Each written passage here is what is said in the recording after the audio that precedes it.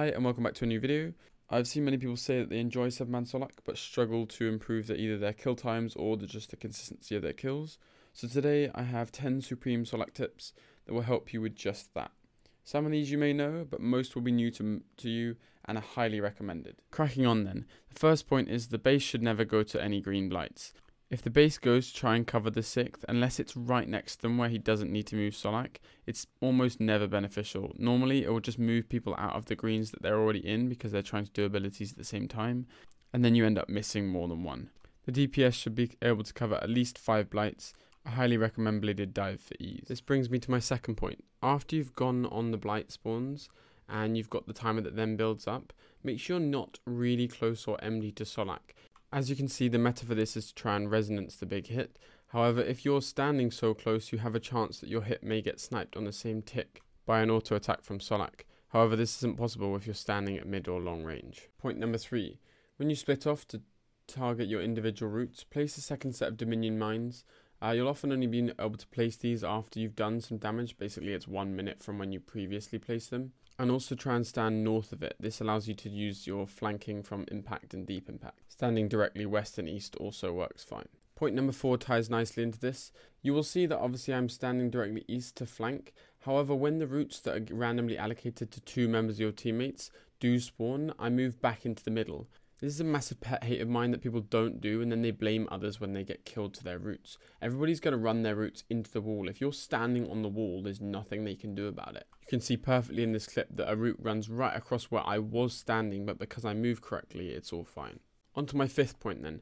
So detonating on legs is just so much value. Obviously you hit both legs with your detonate, and if the whole team does it, it's extremely worthwhile. It's definitely accentuated by the fact that you have Sun up on the 2nd rotation, so it's even better. But with the new Grimoire as well, allowing you to hit 15k detos and being able to do an auto attack and a Dragon Breath or a Chain at the same time as you release, if your team does it correctly, you should be able to do the full 240k damage with just these 3 actions. Number 6. This one's quite niche, but being able to use Surge off global cooldown on the core when it finishes actually enables you to maintain your target and keep building with defensives. This is useful because you often finish with slightly lower dren, and then you have 5 to 6 seconds before the eruptions actually spawn. Okay, so the last 4, points 7, 8, 9, and 10 are all around phase 3 positioning and ability rotation. So point number 7 is that the DPSs should sun between the 2 north torches. This basically just mitigates the number of bombs that can hit you, as obviously you have no bombs that can spawn behind you, and it also allows you to consistently flank with the base standing about 10 to 12 squares south of where you guys are. You can see in the clip. Point number 8 also melds quite nicely into this in the fact that when you do have the yellow protective domes or the natural blessings, that the base takes their own one. You're only ever going to need one, so the base can take his own and just allow continuous flanking for the rest of the DPS. So point number 9 as well is around the optimization of this. Now there's a few ways of doing this, but basically when you've got the natural blessing, if you've got high HP, you don't actually need to reflect and debilitate and all that. Just do debilitate for the first 3 attacks, and then if you're low HP at that point, go for resonance and then just tank the last hit.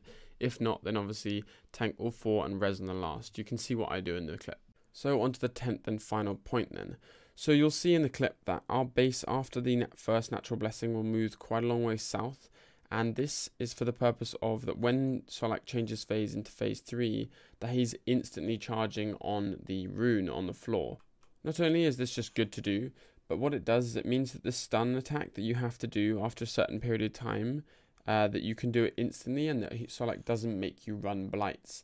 Now, even if you don't go instantly onto that first rune, you're probably not going to have to run blights on that one, but for the ones following you will. If you do this correctly, as you can see in the clip, and I'll just leave it up on the screen, is we do only 3 runes on the floor. Now bearing in mind this is a very speedy kill, that we don't, or nobody has to run a single blight because it's basically tick perfect after we finish the previous phase.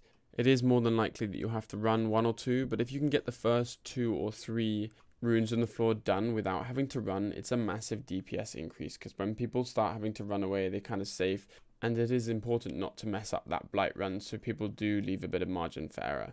And so there you have it, 10 supreme tips to try and speed up your Solak kills.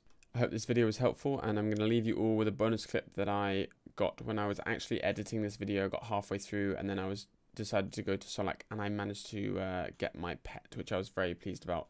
As always, questions, queries, anything I can help with, just check them in the comments down below, and I will try my best to answer. Until next time, have a good one.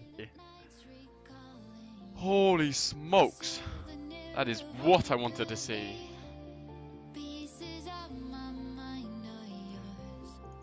Big day.